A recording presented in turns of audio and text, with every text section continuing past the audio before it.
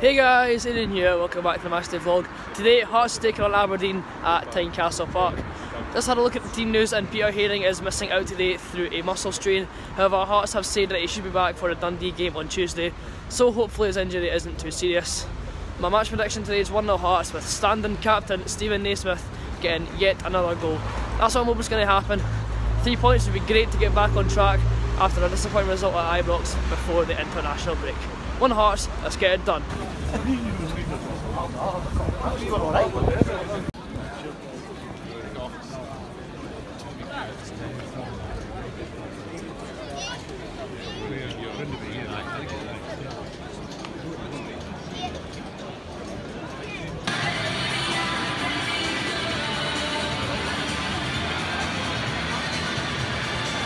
Restaurants, and if you got a hot season ticket, you get 20% off your main meal at Victoria on the Walk, Victoria on the Bridge.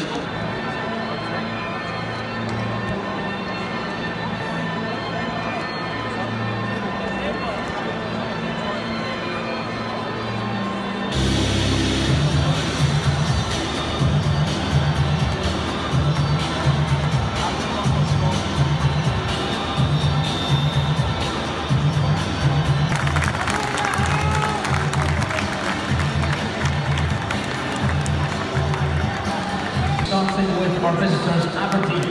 They line up with number 1, Joe Lewis. Wearing the captain's armband this afternoon, number 14, Steven Naismith.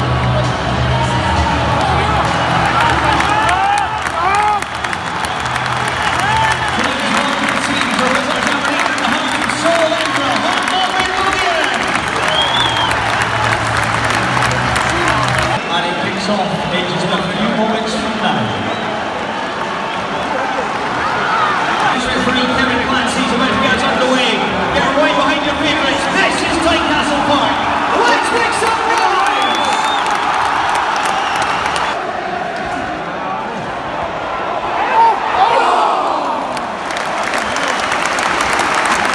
David Little with a scissor kick. Out the back post of the play, we just couldn't turn it in.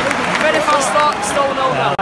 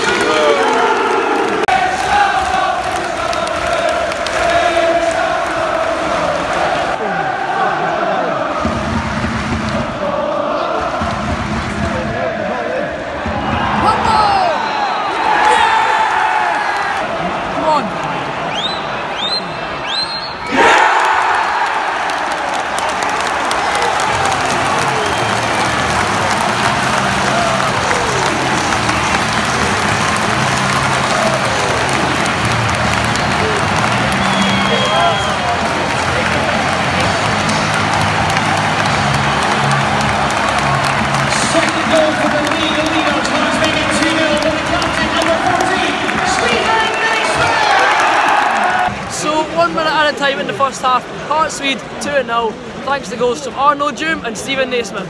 Rocking atmosphere, we shall not be moved for now.